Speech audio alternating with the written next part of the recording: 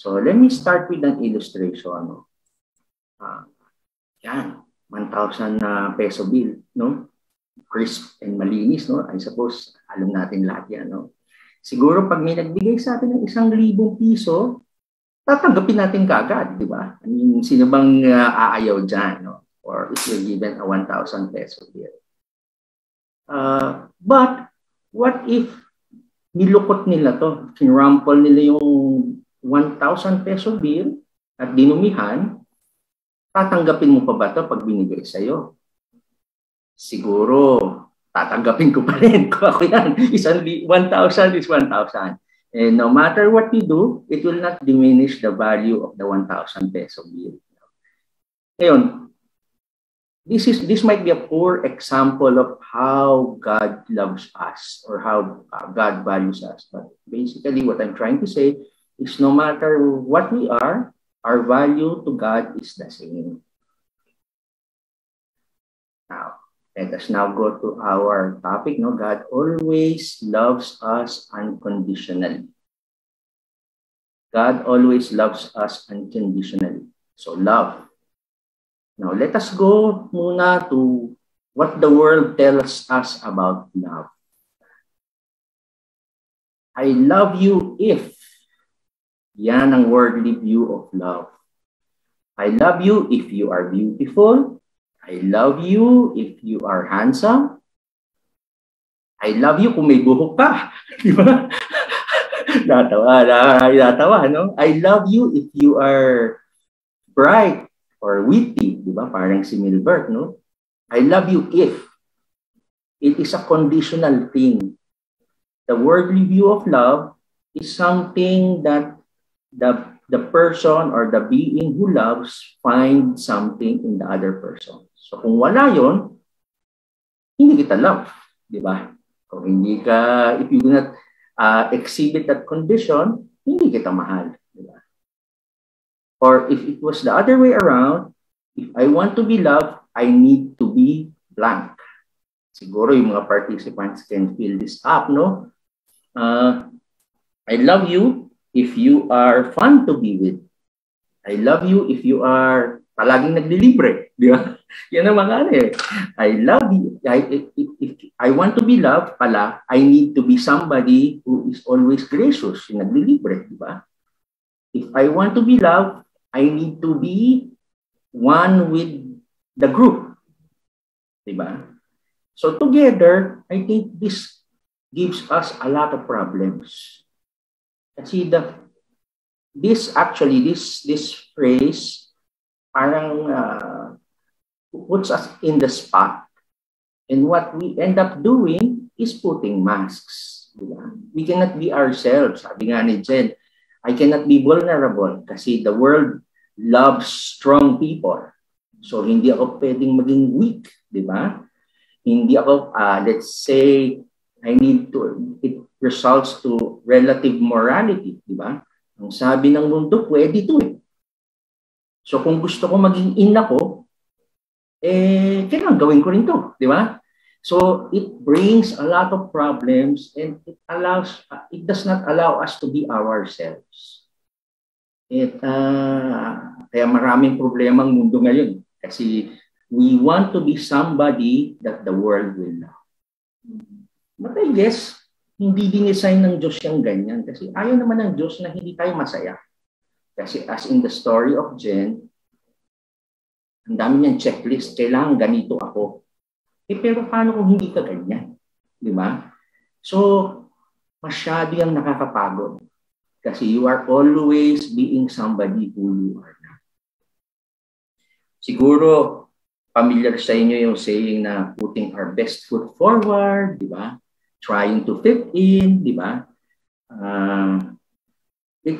It confuses us kasi parang hindi ako ito, pero kung ipapakita ko ang sarili ko, baka hindi ako mahalin.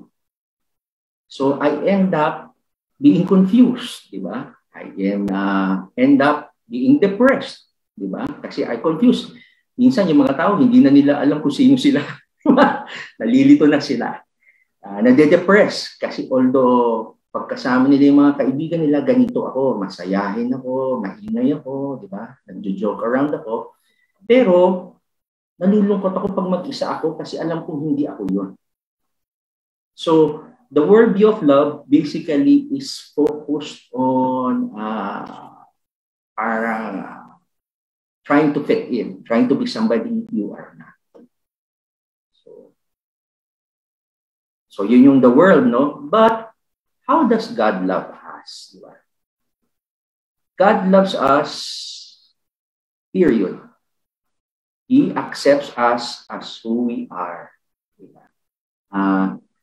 Makikita natin sa maraming verses sa Bible na lumalabas parang mas kilala niya pa tayo kaysa kilala natin ang sarili natin. Diba? In Jeremiah 1, verse 5, sinabi niya na, before I formed you in the womb, I knew you. Before you were born, I set you apart. So, hindi ka pa pinapanganak, kilala ka na niya. Di ba?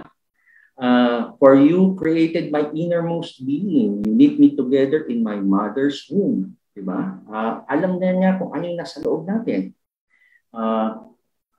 You know me when I sit and when I rise. You perceive my thoughts from afar. These are just examples of how God knows us inside and out. And because of that, wala tayong choice to be just ourselves with the Lord. Ewan ko kung nasubukan nyo, di ba, pag nagpe-prayer time kayo, di ba? In your quiet time, ako minsan, ang prayer time ko sa umaga-umaga, yung madilim pa lahat, tahimik pa lahat. So, uupo ako sa sofa, makikipagkwentuhan ako kay God. Siyempre, papasok yung aking human self, no? Siyempre, kukwentuhan ko si God ng magaganda palagi, no? Kung ano yung mga nagawa ko.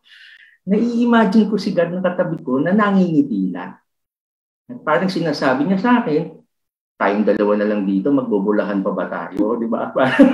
Alam ko naman kung ano iniisip mo. Alam ko kung kailan ka nadapa. Alam ko kung kailan ka nagkamali. Di ba? So parang, having said that, mangingiti na lang ako, sige Lord, kilala mo. So you just end up just revealing yourself to God. Ang ganda ng word na ginamit ni Jen kanina, being vulnerable. Kasi when you are yourself, you become very vulnerable. You open yourself up. Kasi, maaaring hindi ka i-accept, di ba? Yan ang kinakatakutan natin sa mundo. But we know that with God, alam na niya lahat ito. Bago pa ako naupo doon sa sopa, alam na niya kung ano nangyari sa akin. Alam na niya kung ano iniisip ko, di ba? So ano pa itatago ko? So we have no choice but to be ourselves and to reveal to God our innermost being. And I think that is where our most intimate conversations happen with the Lord. Yan yung ang isa dyan yung when you lament, when you talk to God and tell them kung paano ka naghihirap, yung sinasabi ni Jen. Kasi hindi, as I said, sa una, ang puro good things lang yung pag-uusapan nyo, no? Pero pag malalim na yung relationship with God, alam niya na lahat ng nangyayari sa'yo, you can tell Him, Lord, bakit nangyayari to? You can lament, you can tell Him your innermost sufferings, di ba? And I suppose that is when you really have your meaningful conversation.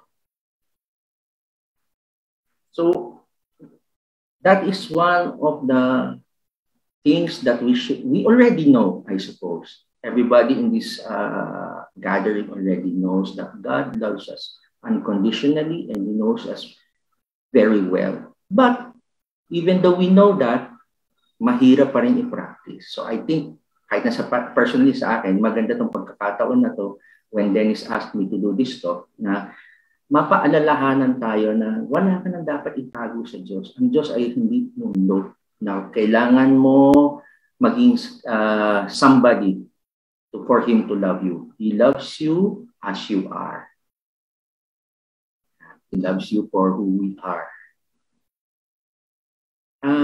Paano natin malalaman na mahalin na tayo? Kasi He loved us when we are at our worst, di ba? He sent His Son, as we all know, to save us from sin. Kailan niya pinadala yung anak niya? Hindi nung tayo maayos na. Pinadala niya tayo habang tayo ay magkaaway, habang hindi natin siya sinusunod, habang hindi tinatalikuran natin siya. So, His love is not conditional to our love. Kahit na hindi niya tayo mahal, kahit na tinatalikuran natin siya, mahal niya pa rin tayo.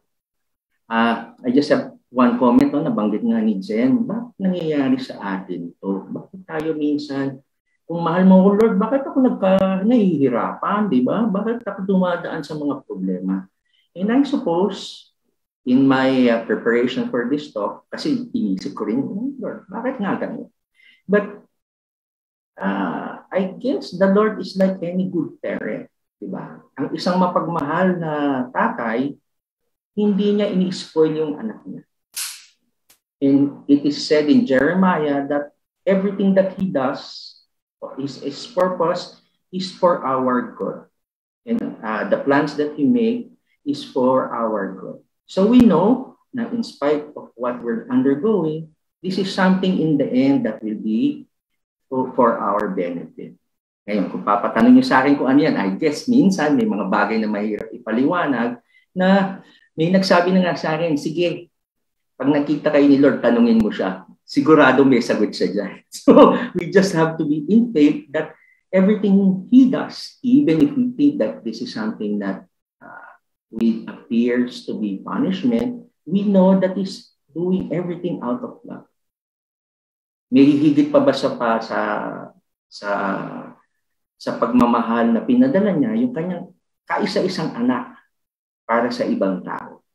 I mean, hindi madali yun. Alam ko yan kahit sa mga, lalo na sa mga parents dito, na ipadala mo yung anak mo para iligtas ang buhay ng kalaban mo, ng isang tao na hindi kayo na-accept. Medyo mahirap yun.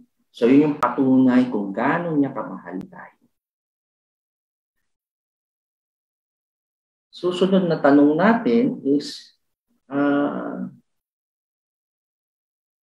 mayroon ba tayong pwedeng gawin para hindi niya tayo mahalin?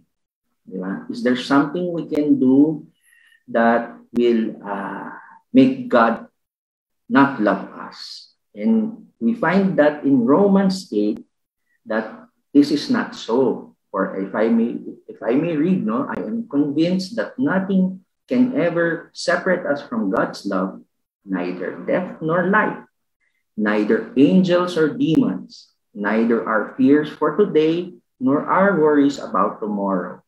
Not even the powers of hell can separate us from God's love. No power in the sky above or in the earth below.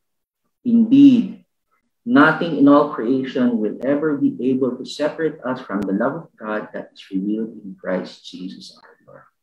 This is one of the verses that I really hang on to, especially when I feel down. Ano naman natin yan, this world is full of disappointments, di ba? This world is full of rejection. Di ba? And I just hang on to this verse na if there is somebody or if there is a being that I would have to ask for love, it is God. Wala nang iba. Kung ako hindi mamahalin ng kahit na sino, kahit na ang Diyos lang ang magmahal sa akin, sapat na yun. At alam ko na nasa akin na yung pagmamahal na yun. Sinabi na niya na mahal kita. Nabanggit na yan ni John kanina that in Isaiah, I think, he claimed you. You are mine. Diba? I call you by name and you are mine. So sapat na sa akin na alam ko na mahal ako ng Diyos at wala akong pwedeng gawin na pwedeng maalis sa akin yung pagmamahal. May magtatanong siguro sa atin, no? Pag nagkasala ka, mamahalin ka pa ba ng Diyos? Diba? Will God still love you if you do something wrong? If you turn your back against Him? Or you do something bad, I would say He will still love you. As in the previous verse that we saw, even though we were enemies, He still sent His Son Jesus to save us. Now, where does love and that come into play? No? God loves us whether He is doing something good or bad in our life. Bad is relative, no? Parang sinasabi nga ni Jen, bakit nagkakaganon sa akin to? One of my vivid experience there is that one time, ewan ko kung tatandaan nyo yung bagyong Milenyo, yung nagbabaha sa Maynila, no? Nagpunta ako sa isang lugar sa aming center and I was, Undoy pala yun, sorry, Undoy. So, nagpunta kami sa center to serve an outreach, no? Yung pag-uwi namin ng tanghali, bumaha, actually lumubog yung aking sasakyan. And me and my wife have to swim out of my car sa ganun kalalim na baha. So while I was waiting for somebody to come and pick us up, nagdadasal ako kay Lord, Lord, bakit nagkaganito? I am doing your work, di ba? In fact, doon ako galing. Bakit mangyayari sa akin to? And I guess He allowed me to experience that so that He can tell me that love is beyond all these things. Hindi dahil magaganda yung nangyayari sa'yo, ibig sabihin mahal kita. So, kahit na may nangyayari sa'yo hindi maganda, always remember that mahal kita. And actually, I felt more love than ever because of that. So let us hold on to that belief that God loves us no matter what. Yan. Simple-simple lang yan. If there is any takeaway that I can leave you tonight is that God loves us unconditionally. When you say unconditionally, we do not have to be somebody or we have to do anything to earn His love. His love is freely given to us. And that there is nothing that we can do for Him not to love us. So, and there's nothing we can do also to increase that love because He already has loved us to the max. Now, having said that, siguro babalik sa atin yung bola. Being the recipient of this love, maybe what we can ponder on tonight is how do we respond to this kind of love? A love that is unconditional, a love that is not even earned, is not merited, but is out of His goodness and love for us. So, yun lang mga kapatid. It's a simple, sabi nga ni Manny, it's a fundamental truth. But let us hold on to that God loves us constantly, always, and unconditionally. Yun. Maraming salamat po mga kapatid.